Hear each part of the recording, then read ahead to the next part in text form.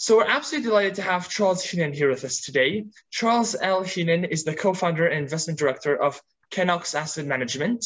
He also heads both the investment team and overall management of the Kennox Strategic Value Fund. He has 20 years experience in global stock markets, and over time he has developed his own distinct value approach to global investing. He began his career in the investment industry with Brockhouse and Cooper in Montreal, Canada in 1992, and in 1996, he moved to the UK and joined the emerging markets and Asia Pacific, excluding Japan team at First State Investments. He worked as a key member of the successful team for 7 years before leaving to start a focused, independent, global value investment management company, Kennox. Thank you for joining us today, Mr. Heenan. Lovely to be here. Thanks very much for the opportunity.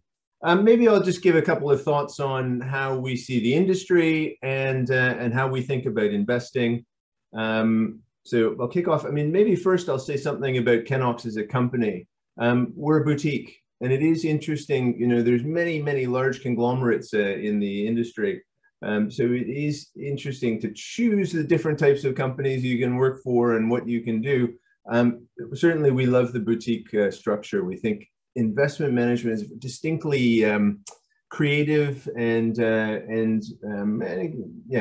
can be challenging. And so to do it in a boutique structure, I think is quite interesting. So independence makes a big difference. We're owned by the people who work here. That's a key factor. Alignment. Try and have as much alignment as you can with your company. So keep it simple. Try not to have different divisions. It can earn money in different areas. I'm a firm believer. I'm the founder of the company, the founder of the strategy. So I have 100% of my equity wealth in the fund. So everything that I have in the stock markets is in the fund. So eating what we're cooking is very clearly part of our culture. And last, focused, just do one or two things. We find that much more interesting and much more committed and much more dedicated than trying to do a whole bunch of different things for different people. So, the boutique structure, we think that to protect the culture of a fund management philosophy, investment, we think that boutique culture can be really, really important. Maybe a little bit on how we do that investment. So first off, we're out and out. There's all different ways of investing, and I think it's very important for anyone in the industry to try and figure out what's your natural style. What really draws you? Are you really good at identifying the next Google or the next Amazon? Are you really good at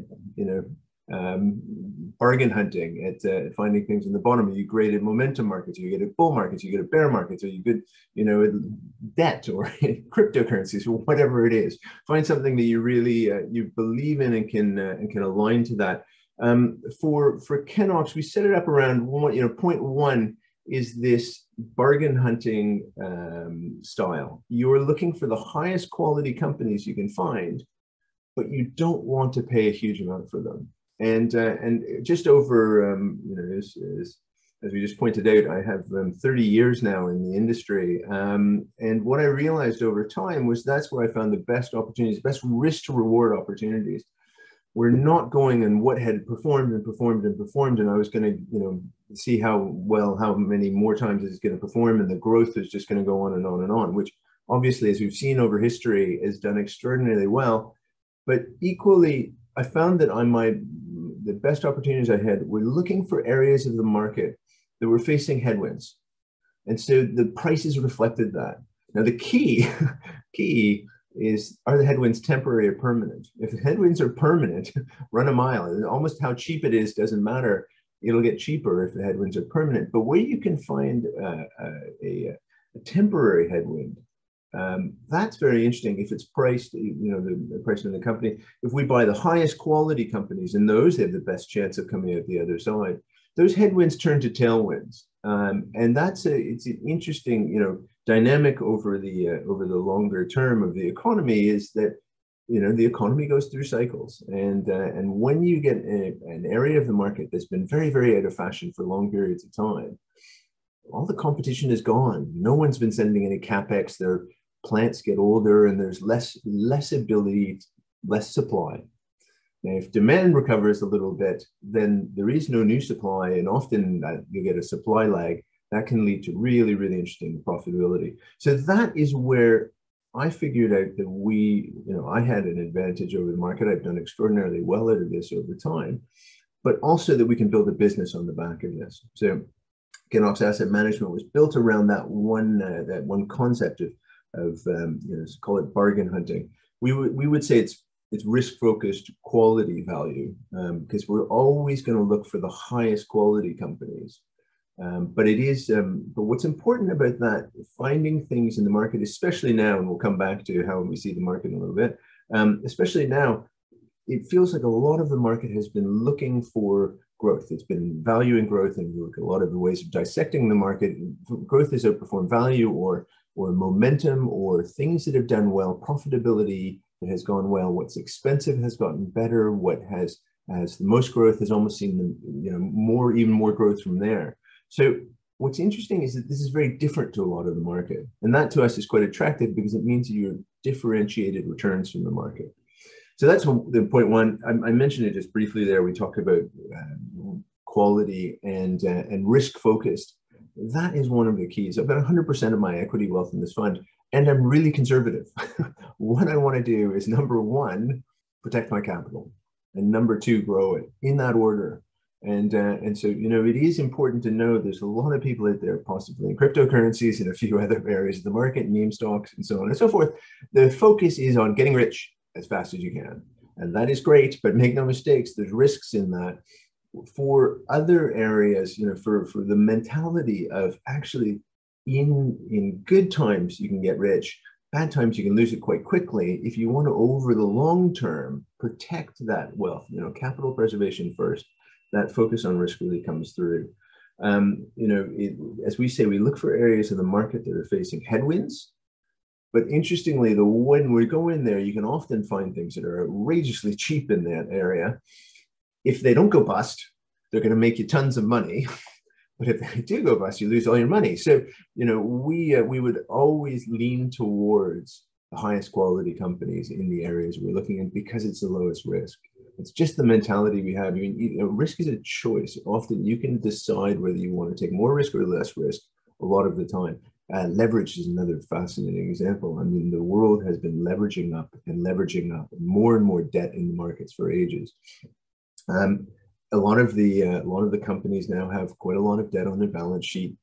If that becomes a problem, we think it might. If it becomes a problem, you want to own the ones that have less debt as opposed to more debt. So it's another way of a choice you can make, where you can have a lower risk profile or a high risk profile. And one other thing maybe to say about running money is that it's, what we do is logical, and it's sensible, and it can be very powerful. It's made great money. But almost with a lot of these things, they can go out of favor for a long period of time. And value has been, let me tell you, has been very out of favor. As someone who remembers the 99 TMT bubble, and then coming out of that and then thinking, well, I don't think I'll ever see that again. And then we had 08, 09, and coming through that, and GFC, the great global financial crisis. And here we are again. And truthfully, having lived through this is my third one in the markets. This feels as extreme as it did back then. So it's been not an easy time. It's a great time for a lot of speculation, a lot of leverage, and a lot of growth. But it's not been easy for other areas of the market. And I think that's important for everyone to understand in markets, is that it's not always easy. If it's always easy, you're probably not doing it right. Because if it's always easy, everyone else comes piling in, and they crowd the trade out, and so on and so forth.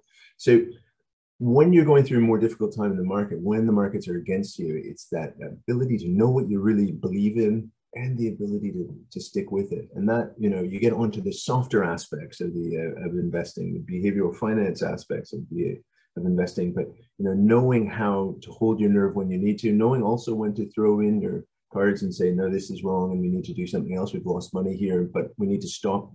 Don't throw good money after bad, those sorts of things. So that aspect is very important. Again, that's where the boutique small team, have done it together for a long period of time, really, really helps. Very clear vision, that's really important. Lastly, on the introduction, I'd say being stewards of our client capital is very important. You know, there's a lot of talk about ESG now, environmental, social, and governance issues, and stewardship, and values-based investment, not just value in investing.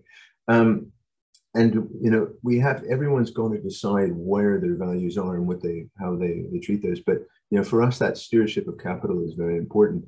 But for us, that doesn't mean see what the ESG score is and therefore buy it. You know, we have to be willing to make our own decisions.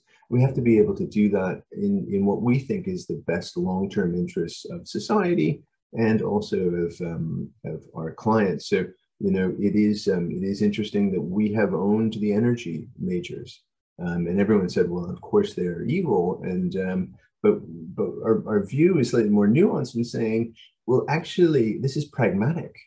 We actually still use their products every day, and in fact, our society cannot really exist without the lights turning on, the transportation, the hospitals running, the ambulances going.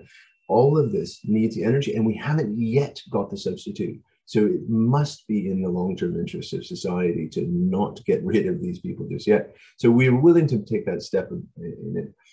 Also, as stewards of capital, I do think it makes a big difference to see how long your time frame is. If you're trading stocks like they are little poker chips at a casino or something like that, are you trading in and out and every day? That, you know, that's fine. It's speculating in our opinion. If you're long-term stewards of someone's capital, then you have to be thinking and engaging with companies on a 10 or a 15-year view. And you know, it is interesting to see our turnover. So how often we buy and sell our shares.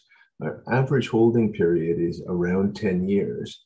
Jeff and I set up this fund in 2007. About half the names we had in the portfolio 15 years ago are still in the portfolio. So that does show that we're really aligning that stewardship. We're thinking in the long term, we're engaging for the long term, and we're staying for the long term. We're not just jumping in and jumping out. In many ways, we think that is some of the most responsible stewardship, is when you engage with companies and you stick with them when it's not easy. It's all fine when it's easy. It's when it's not easy, when they're going through a tough time, when they're under pressure. That's when you want them to be making the best decisions, not running away from those. So, you know, over time, we think that stewardship is an important aspect. Excellent. Well, now let's just talk a little bit about where we are now in the world in early 2022. It's been a fascinating, the world is always fascinating, and the economy is always evolving. But we have had an interesting time. Of course, we've gone from inflation in the 70s to Volcker and high interest rates, and the ending of that in the 80s, the great bull market in both equities and bonds since 1982. Especially in the US, but globally, it's been still quite a positive time. Also interesting, what's the backdrop of the central banks and the central bankers. The famous Greenspan put: if there's troubles, then the central bankers come in and help out. And we've seen some fascinating markets over the time that. I was saying a minute ago that having lived through the TMT, actually starting my career in 1990.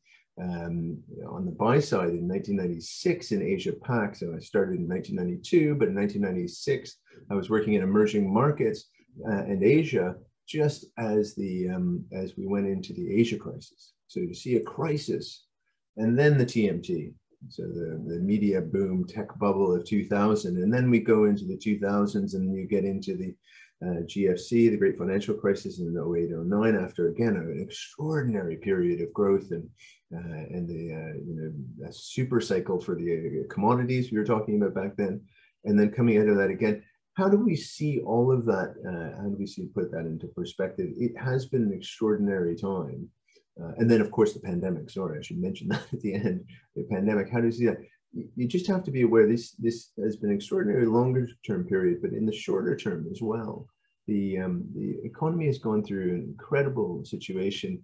and one where we have essentially expanded and expanded the amount of debt across the system. You know, it is interesting to see that from 2000, you know, these measured certainly by one group that we follow, you know, since the great financial crisis, global debt's up 30%. Now, you know, considering the global financial crisis was supposed to be a debt crisis, that was a huge problem. The fact that we have 30% more debt now than we did back then, and it's in different places, but you know, it's still higher. That's a real concern to us. Quantitative easing, it's been 10 years. Interest rates, quantitative easing is fairly new, but you know, interest rates, you know, dropped a decade ago and have been at all-time low levels for years and years and years. I mean, we recommend anyone go look at the Bank of England chart back to 1694, which is the founding of Bank of England. Interest rates had never been below 2% since 1694, and then we dropped them to 0.5 to below that for a decade. What happens? No one knows. We've never tried this before. So, you know, in the very long term, how does that levels of debt, that's extraordinary monetary experimentation that we've done, how does that play out? And we do think it's risky.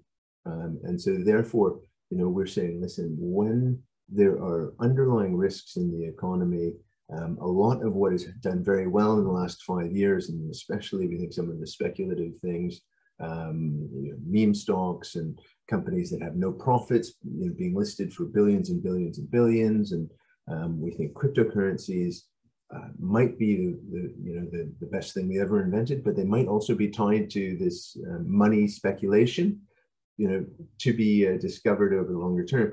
The point of the longer term is that the risk out there is very high.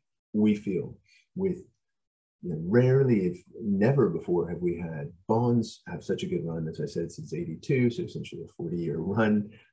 Equities, especially in the US, property markets across the world are firing up. Possibly that's due to this debt cycle that we're talking about. So we think risk, and especially markets, could be extraordinarily, risk could be very high. We think markets might be very high. So you have to be really aware for investing on the next 5 and 10 and 15 and 20 years time for, you know, our career, your careers, our careers, my grandchildren, my children and my grandchildren.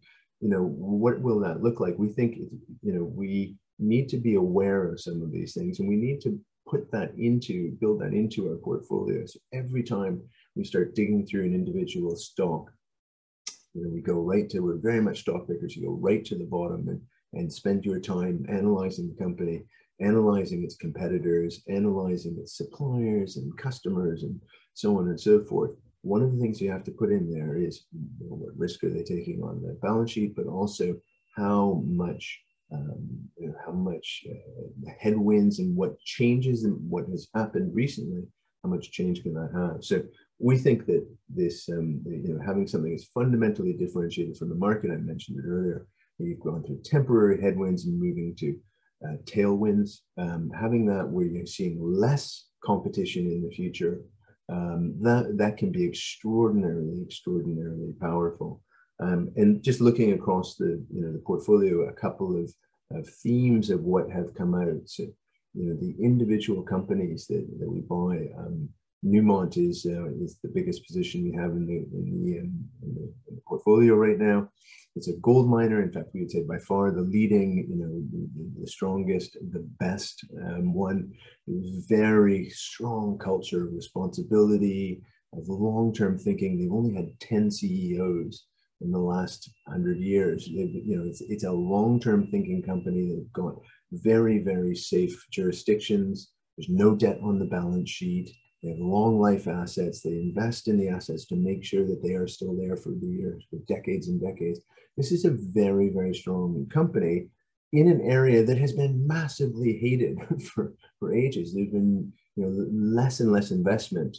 There's very few industries in the world where the last cycle ended in 2011. That's when everything, you know, the super cycle really ended. So they're 11 years into a bear market. And let me tell you, there are not many people out there who, shipping, maybe it would be another one, the gold mining CEOs, 4, 5, 7, 9 years were just taking it in the neck of don't spend money. You know, what did you guys do? You did such a terrible job. And so you have a different mentality. There's no arrogance in that industry. And in fact, everything has been lean and mean and so on and so forth. If there's any upside, so currently, because they've been lean and mean and because we've seen a little tick up in the gold price, you know, they're earning very, very good money. They're not spending it. They're paying good dividends. Newmont has moved up a little bit. So, you know, we were looking at it a month or two ago at a 4% dividend yield, double that in free cash flow. So they're generating free cash flow, which is extraordinary for miners. And paying, you know, being willing to share with the shareholders over the long term. We think all of that is extraordinarily positive in an industry that's very lean. There's very, very little supply because of that timing. So that starts to, if there's any recovery in demand, and we think there's a case to be said that maybe this might be not a bad outcome, there might be a little bit tick up in demand, the profitability for those companies is extraordinary. So finding things that can do well, even in difficult times, that's a great example. We think telcos, the traditional telecom providers, you know, a very good example would be Swisscom in Switzerland. It's a very good provider of number one player. It's the one who, you know, everyone loves to love their Apple or their Samsung phone, mostly Apple. But these guys are the ones who actually make your phone calls happen. And there aren't many of them. There's only a couple of them. You're getting, you know, Swisscom on a 4% dividend yield in a very, very strong, strong position. Is if CapEx comes down across that industry, you could see as they have spent to get 4G and 5G, as soon as that spend comes down, the profitability can go very strong, and that could be extraordinarily attractive. And this is an essential, like people certainly treat it like one. So, you know, one of the last things they'll give up is their mobile phone. So, you know, finding opportunities like that. We're willing to go other places. And Japan, we've got some holdings in Japan, 4 holdings in Japan. On average, they have 25 to 50% of the market cap, which they could return in cash. So they're sitting on net cash balance sheets. They could return those in cash, and we would, and they, you know, they wouldn't be putting any leverage. It wouldn't be putting any debt. These are heavily, heavily net cash companies, yielding almost 3%, which is a lovely yield. And again, getting free cash flows of 7-8% out of these companies. In Japan, which is a country that everyone feels is, you know, is obsolete almost and very old school. Hong Kong, even more so. I mean, Hong Kong, you basically take all those numbers and double them. Hong Kong is very out of favor, and certainly the areas that we're looking at. We're getting yields of 7%, dividend yields of 6.5% or so, and free cash flow yields currently, and there are a few extraordinaries. Our free cash flow yield is north of 15%. So these companies are generating huge amounts of cash. And no one's giving any benefit for it because it's so incredibly out of favor. Finding little pockets like that that are extraordinarily undervalued and also have gone through their tough times and are often coming out the other side. These are the type of situations that could be extraordinarily good for you know, make a really robust portfolio. I'll throw one more on, which would be energy. You know, it's probably our largest individual position in terms of sectors, but you know, we think that's an area that everyone has loved to hate for long periods of time. But be very clear here, and just in the last day, Russia has gone into the Ukraine, so you know the energy is very much in the news right now. It's very important to understand that. Let's look at the long-term fundamentals. That's what matters here, and less about the news, what's happening in the news today. Long-term fundamentals is that industry looks very much like A, it is indispensable to our society. B, will need to be for a long time. We still need gas. We still need oil to heat our homes, to for transport, to deliver food to our tables, to keep the hospitals going, et cetera, et cetera. And it's been hugely underinvested. So it's an underinvestment story. It's not about Ukraine. It's the fact that we decided for a while, due to 2 things. One is is the ethical, the climate change, but two, secondly, is just the cycle. They had such a tough time in 14, 15. These things look, these companies look extraordinarily strong. So Shell is our second largest holding currently.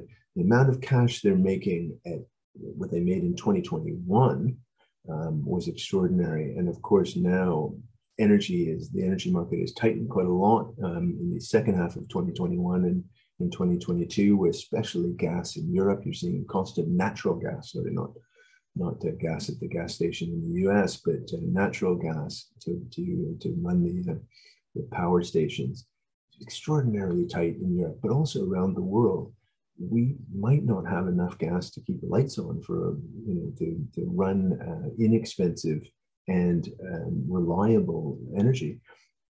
On the other side, you have a company that's providing that core and essential need to society, and we're getting that at extraordinarily inexpensive prices. I mean, it's still at a discount to what it was a couple of years ago. We're still getting a 25% discount to the share price of what it was a couple of years ago. And the amount of money they're making right now is so much higher. And we're saying, listen, with the amount of underinvestment that's happened in that industry, we're very concerned that there isn't enough supply and that could cause a real squeeze. Shell is a beneficiary from that. And that, for us, makes it look like a very, very interesting play, as well as making the right movements towards they're investing in the renewables. They're trying to emphasize gas, which is more used to be seen as a transition fuel versus oil. We think all of that, put it together, we think this, the portfolio looks like it's an extraordinary position in what are extraordinary times. Happy to chat about whatever part appeals. Yeah, actually, you did a really great job. A lot of the questions that were asked, you already actually answered in the presentation. So excellent mind reading skills. Excellent. I think that, yeah, so we'll dive into some of the questions. One of our questions is, how do you analyze management? Yeah. Oh, yeah. Okay. Always a good one. So how do we see management?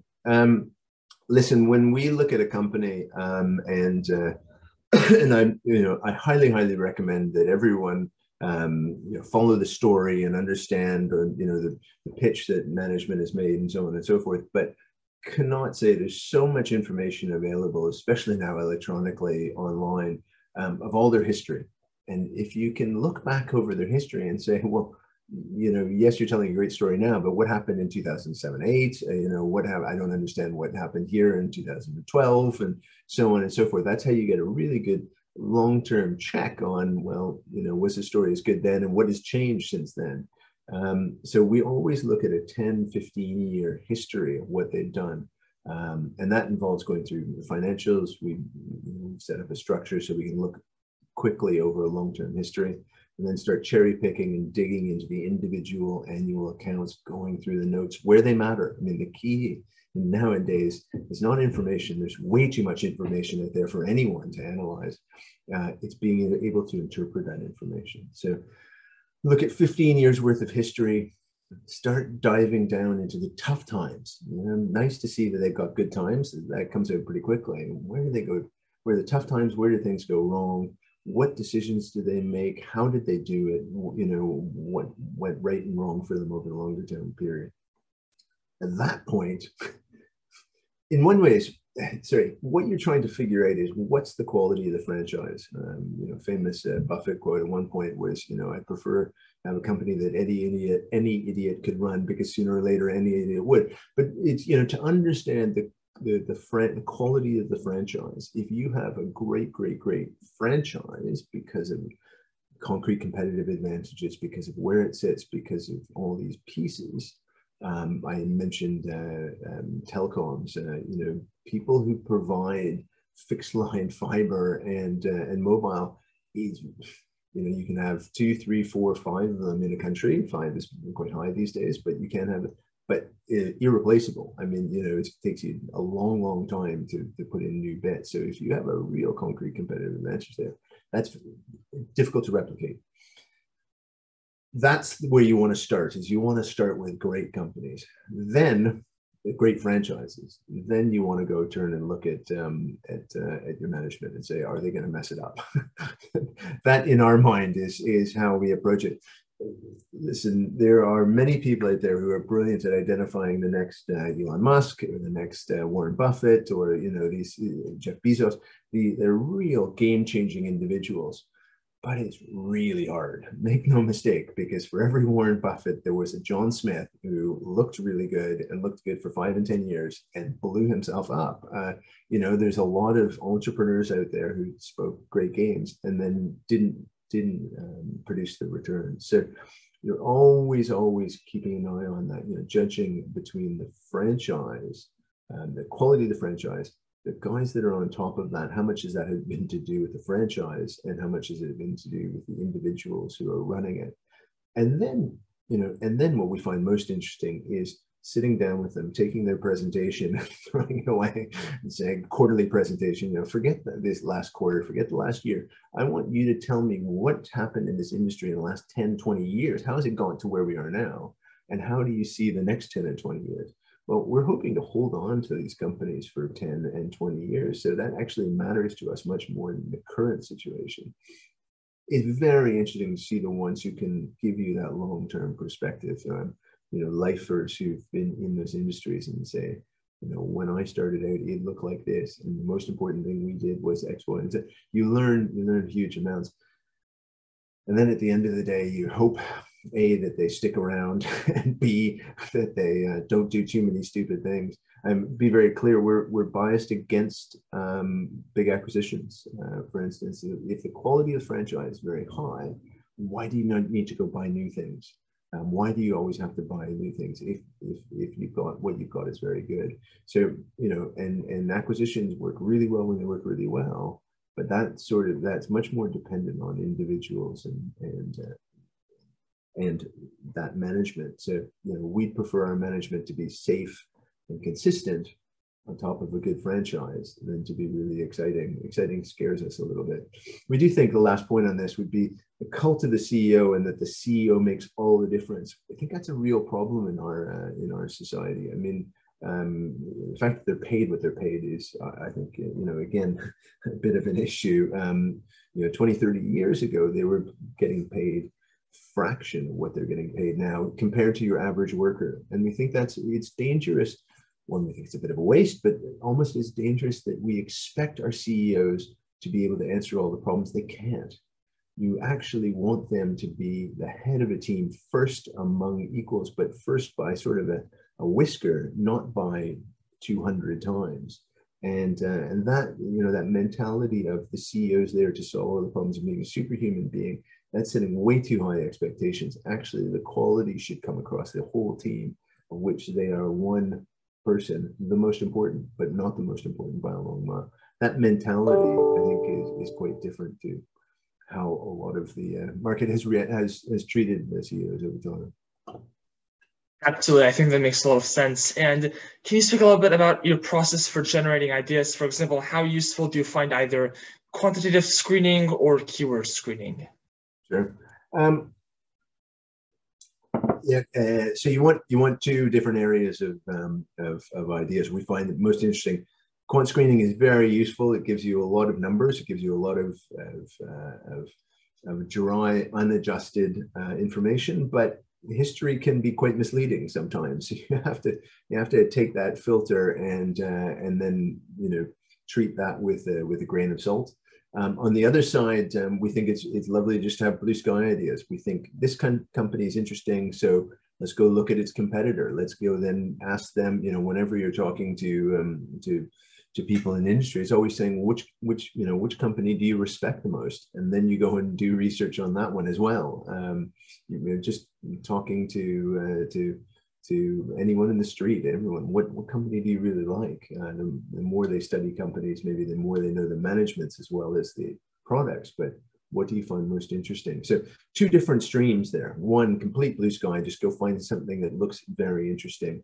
The other is screens, or quantitative screens. So you just say, right, we want it to have low price to earnings, low price to book, high dividend yield, low debt. I mean, those are fairly straightforward. I think maybe the other one we would add on there is saying we don't want it to peak earnings.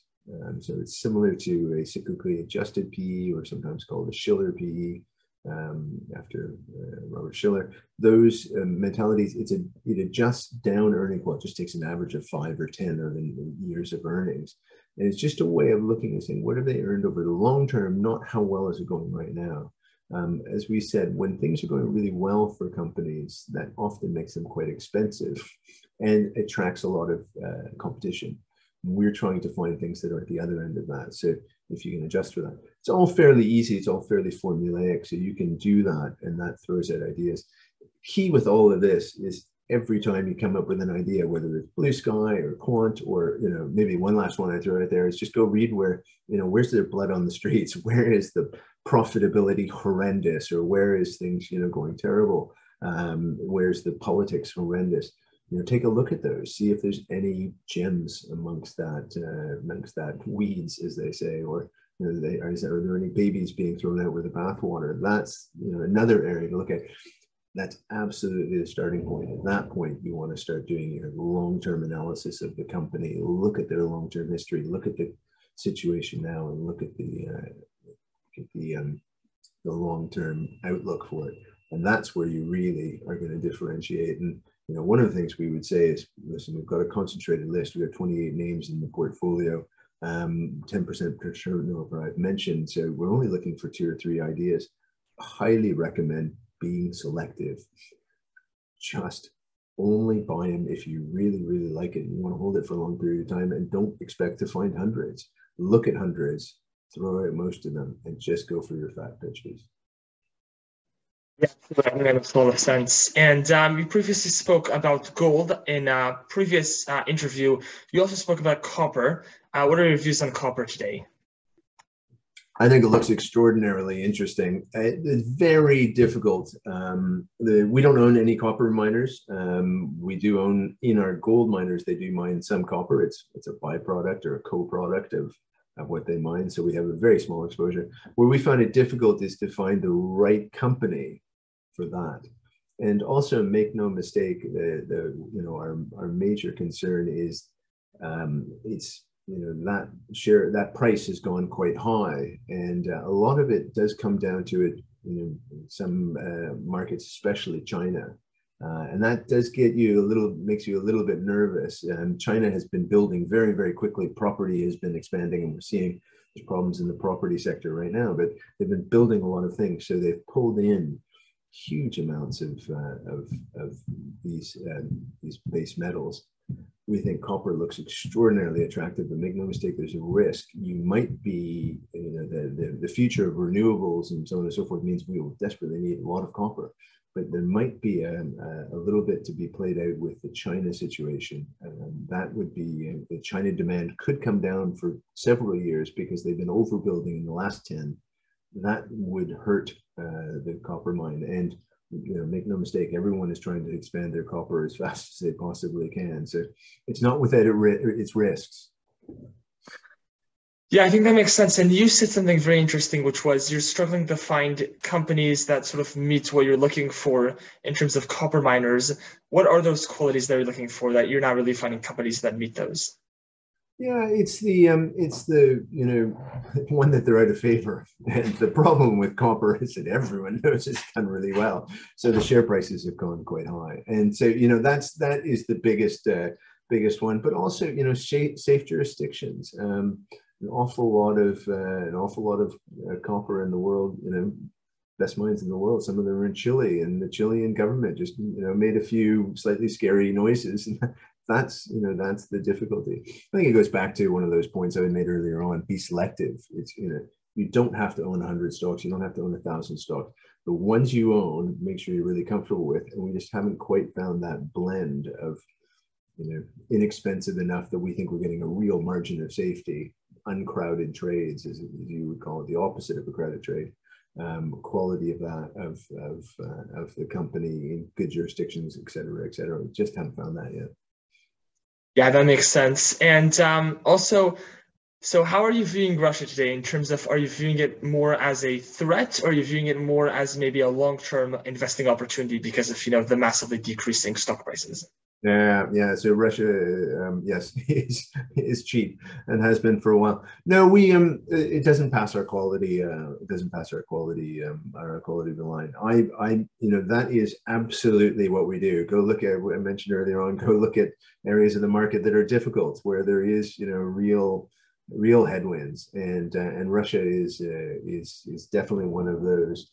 On the other hand, though, it has to pass your quality hurdle, and Russia is one that we've always felt very, very uncomfortable with, because the rule of law is very arbitrary, and that means that we really struggle with figuring out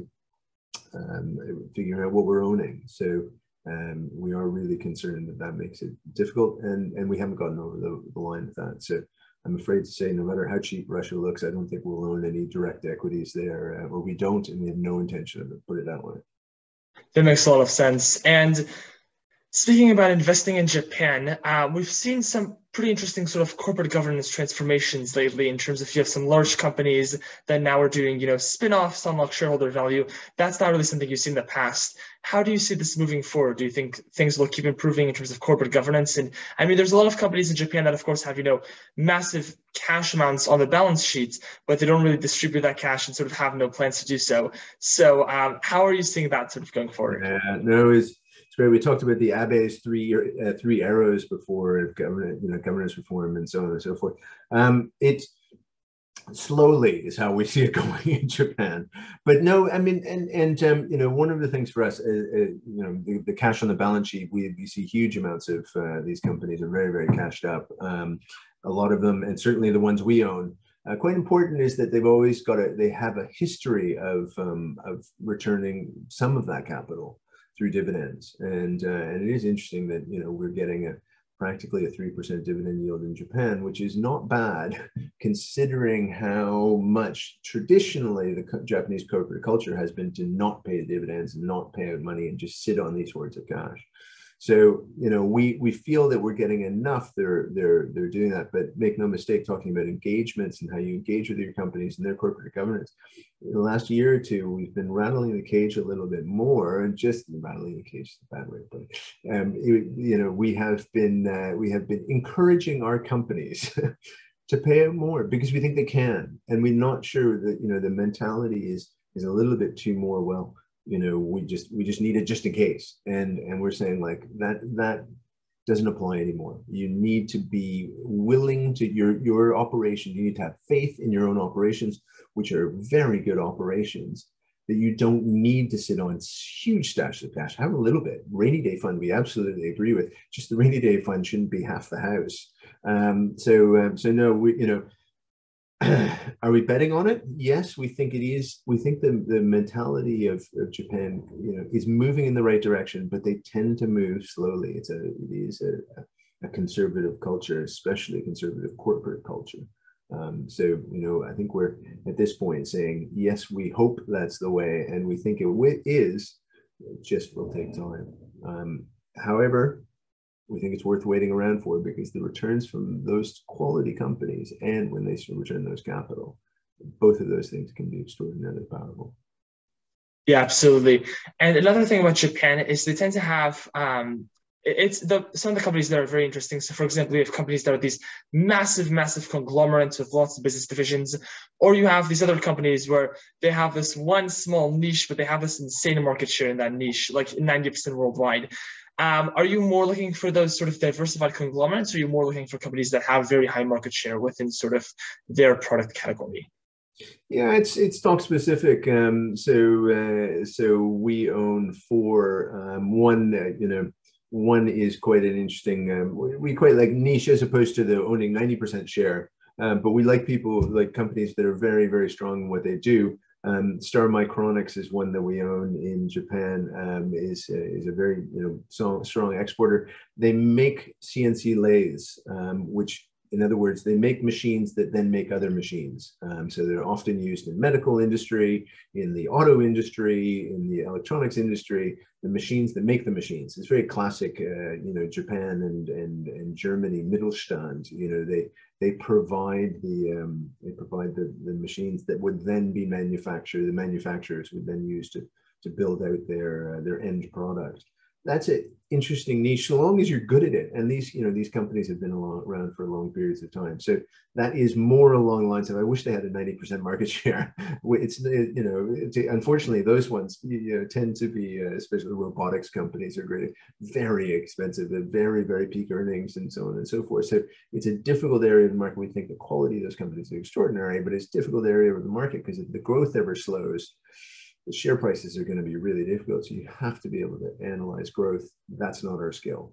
Looking at difficult areas, seeing where the supply is adjusting, we think any recovery in demand will be good. That's much more our area. So answer is, generally, like to find little niche players, and that's much more where we are, as opposed to the really big conglomerates, which are very difficult.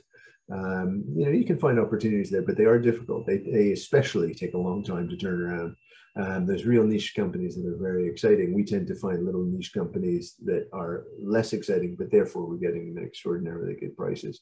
So our companies do tend to be on the smaller end, but that's a great one. Another interesting one is Canon Marketing Japan. So Canon, we all know, they have their marketing arm essentially. They listed that at one point, so that's listed on the stock exchange. Enormously cashed up company, not half as exciting as Canon, but that's not all that bad considering how difficult it has been for some parts of Canon. And what Canon Marketing Japan has done over time is develop into different areas. So it actually provides a lot of the Canon products. That's sort of a legacy business, but over the last 20, 30 years, they've developed into other areas. So they do a lot of IT consulting.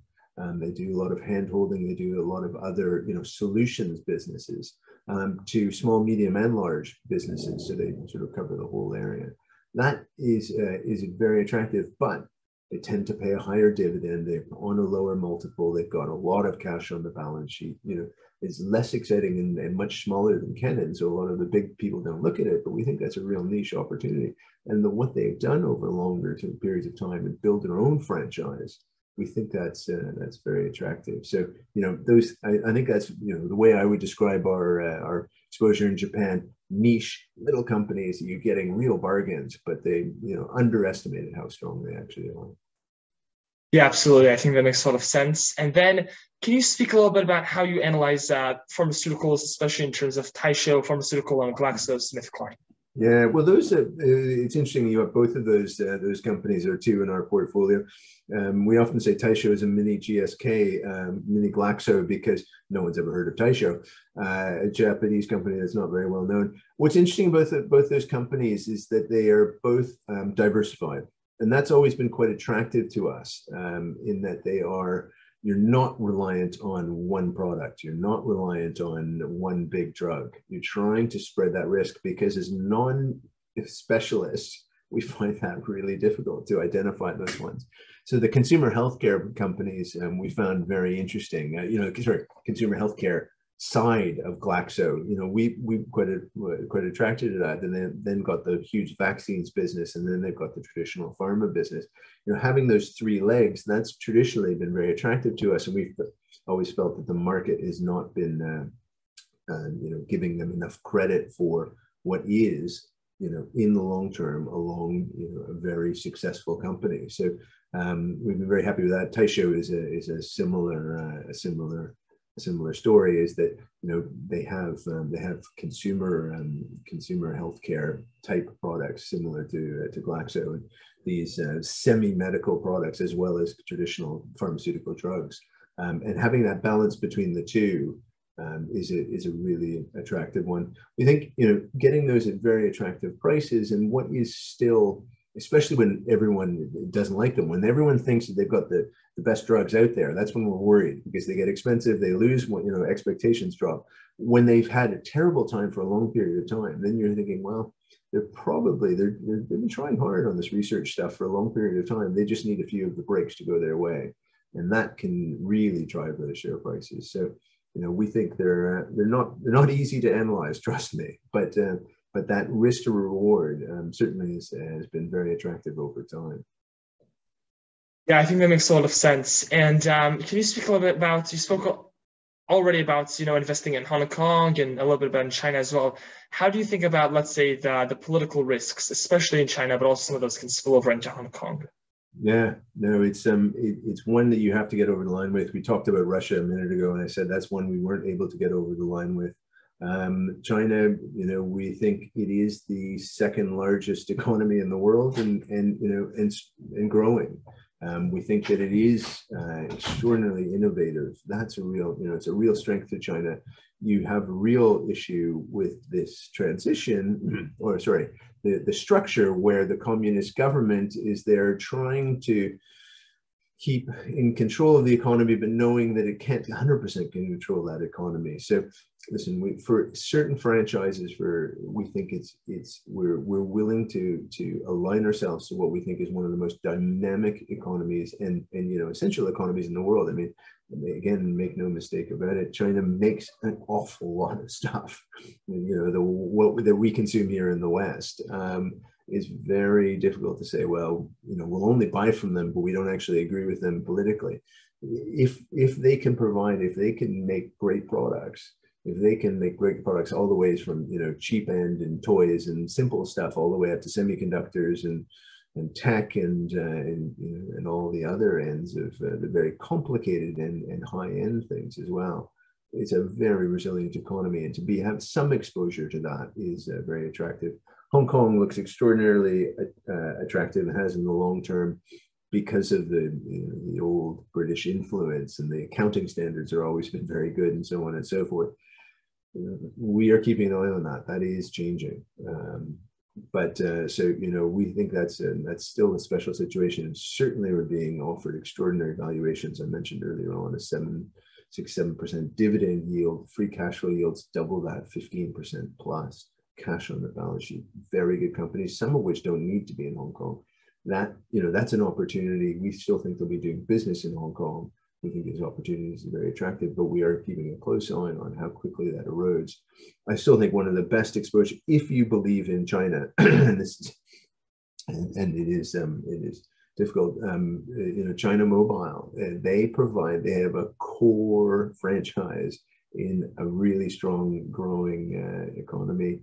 Everyone hates it, so we're getting it on a 7% dividend yield. With cash flow generation that's well north of there, 10% plus, probably closer to 15, depending on how much you expect their capex to fall. That's an extraordinary number for what is absolutely core franchise. It has issues. There's no question about it. You are trusting the Chinese Communist Party to continue to pay those dividends and not do anything silly with it. But if your starting point is a 6-7% dividend yield for such a strong franchise, we think that's worth having a hold of. Yeah, I think that makes sense. And are there specific, let's say, industries that you look for, specific industries you avoid? For example, you think, okay, I'm not comfortable with, some of the recent Chinese regulation in regards to tech, so I'll just avoid that sector? Or how do you think about that? Yeah, I mean, we're happy to go into any sector, anywhere. Tech has always been difficult for us around the world, because the problem with tech, having seen it for several, over my lifetime and everyone else's lifetime, who remembers MySpace? Who remembers Netscape? There are names like that. IBM. I mean, in the old days, you used to say, you never got fired for hiring IBM.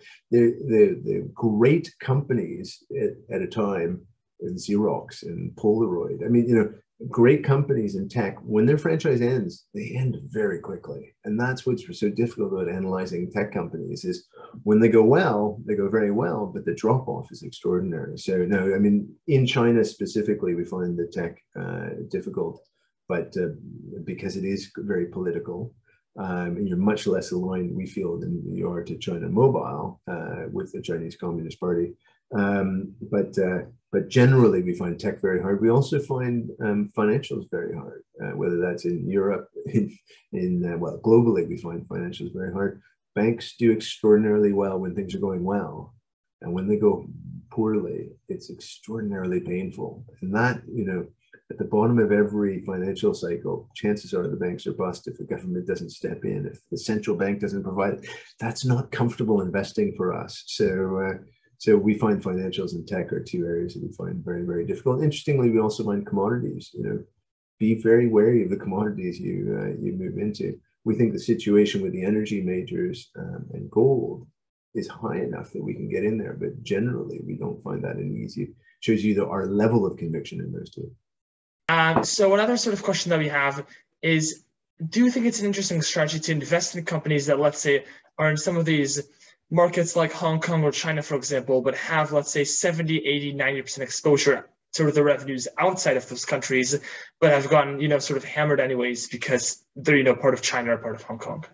Absolutely. That's the type of thing. If you think that you've got an asset that's worth a lot, but it's been sold off for a reason that you think is more to do with sentiment than to do with reality, those are the things that look very interesting. So it's those type. You've got to have conviction. You've got to do your homework and make sure, as hopeful as you can that will not come back to hurt you. But if you really think that's getting mispriced for that reason, I think those are brilliant opportunities. That makes a lot of sense. And for a concluding question, what have been the most influential events of your investing career? Bear markets. No, I think it's. I think it is. It does affect you, but also I think it's a reality check. I think bear markets are natural. We're human. Society, the economy is human. It's run by emotion, and things get carried away. And I think seeing that, reminding yourself that stuff can and will go wrong is quite important. It's quite healthy. Every now and again we got to go, oh shoot, that was a bad idea. We should stop it. Bear markets are very useful for that in economics term. So that has had a huge impact on me. Equally, I always say I'm a pessimist, but I'm a pessimist in what is one of the most optimistic things we can do. We are buying hope. We are buying human ingenuity. That's what a stock is. It's human ingenuity in the future to solve problems. That's what brings value to stocks, is that they will solve problems and people will pay them to solve those problems. Those companies will do that. That is keeping that optimism in mind all the time, and seeing it time and time again over experience. Buying companies and saying, actually, they do provide a useful service. And if they do provide a useful service, a useful product over time, the market will recognize that. It can take an awfully long time. If you get buying that for pennies on the pound or cents on the dollar, and they will provide that information, that's enormously fulfilling. Yeah, absolutely. Thank you so much. This is a really tremendous session, and we really appreciate you taking the time out of your busy schedule to speak with us today. It's lovely to speak with you. Good luck. Excellent. Thank you so much. Bye-bye.